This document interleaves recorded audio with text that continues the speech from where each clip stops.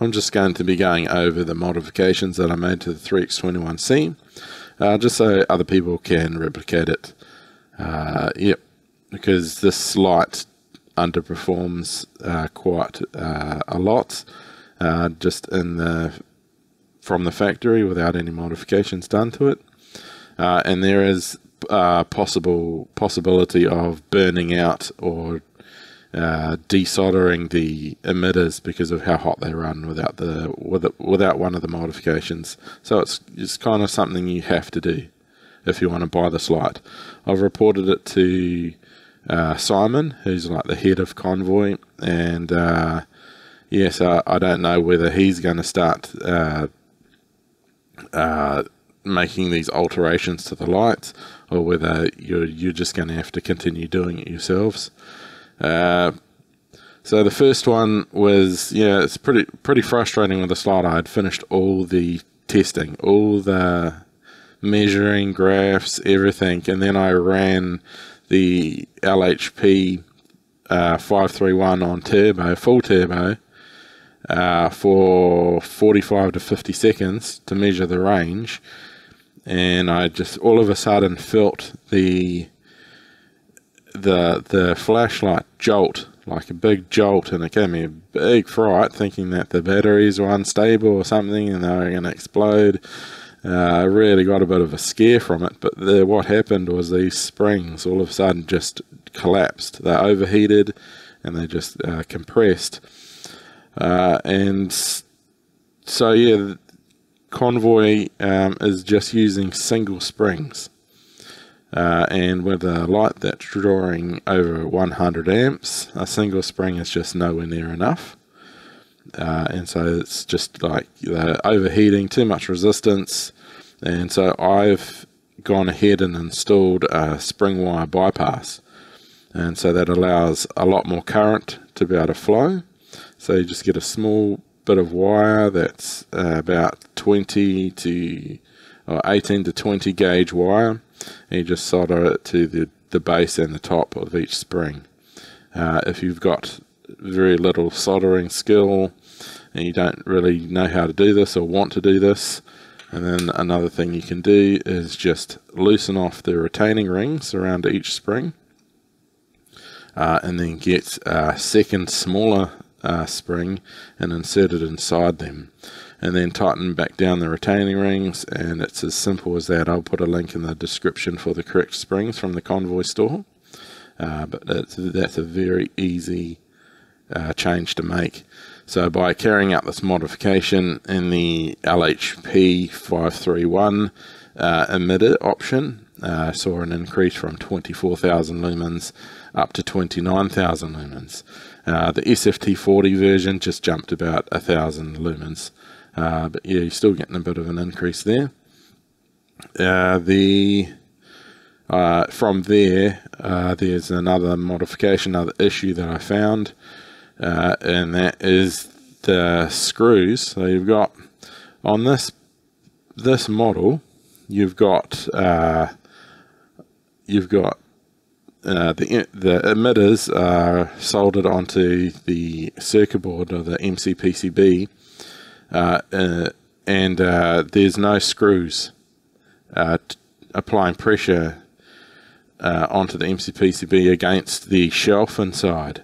And so for this design, those screws that are passing through inside here are meant to pull the reflector down onto the MCPCB to apply that pressure.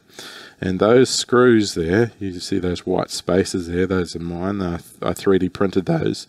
But the screws are 2 millimeters too long. And so there's no pressure being applied by that reflector down onto that MCPCB. And so those emitters aren't able to cool down properly. They're not able to transfer the heat into the rest of this flashlight to be able to get rid of the heat. And so that's causing the emitters to get too hot. Some people on Reddit showed me photos of the emitters that had desoldered themselves and they would no longer work because the emitters were just getting far too hot.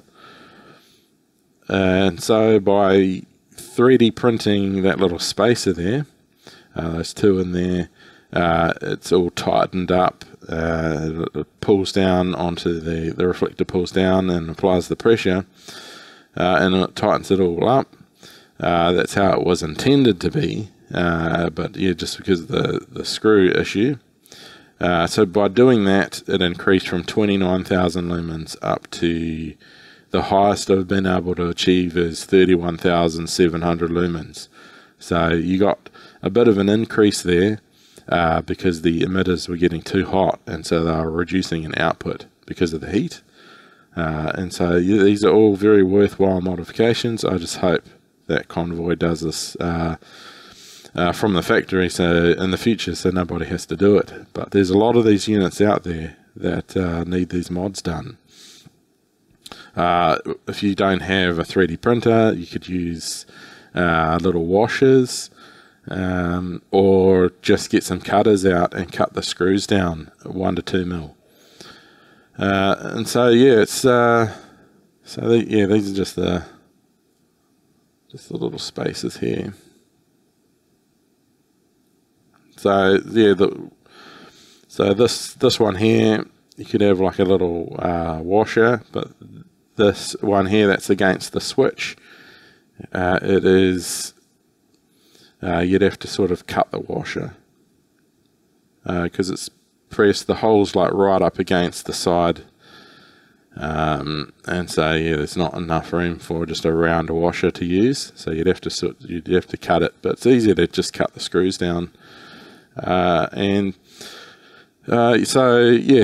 to do it, yeah, you just remove 3 screws from the back by unscrewing that, getting that out. And another issue that you'll run into, and it's on all of the 3X21 series, is that the cell or battery slots are really sharp, and they actually end up cutting into your wrappers. And so you can see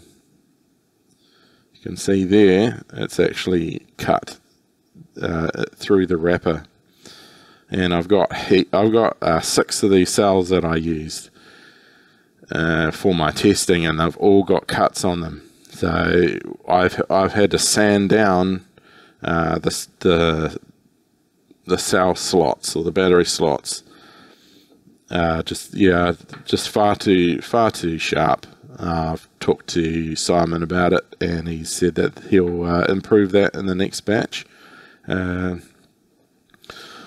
yeah, it's just another thing that I found, and I throw up a photo of it, is just the soldering job on the MCPCB inside. The wires were not soldered on properly. It looked like they used a soldering iron that was not hot enough, so the solder joints are not very good. It's very well done, so I had to clean all them up, and there was like flux residue splashes all over it and all over the emitters or LEDs, and I had to clean it all off with isopropyl alcohol. And so these are high quality flashlights, like they're pretty decent for the money that you're getting, but the assembly process, the care that's put in to the assembly is badly lacking. To find all these issues on just one model is, it's pretty bad. I would not recommend any sort of new person to flashlights to buy from Convoy. If you're confident in disassembling a light and checking it all over, then they are well worth the money. But I would not recommend it for those that don't want to start going through that process. But you can just use the light, and Convoy's got a very good warranty. They're always going to back you if you have trouble. But like I run a flashlight store in New Zealand, and I disassemble all my Convoy lights and build them back up and check them and make sure everything is just so for each customer, so they don't run into any of these issues. Everything just works out of the box, no problems whatsoever. And so I don't like having to see this kind of thing on the Convoy lights, because Sofern and Workers are not that far off when it comes to price, and their out-of-box experience and their quality control is just miles ahead. Just way better, and so yeah, it's just a bit sad to see it's sort of such a good brand sort of going downhill a bit since around COVID. I've just been noticing more and more very sort of poor assembly jobs on their lights. But yeah, so I hope that helps you guys out, and yeah,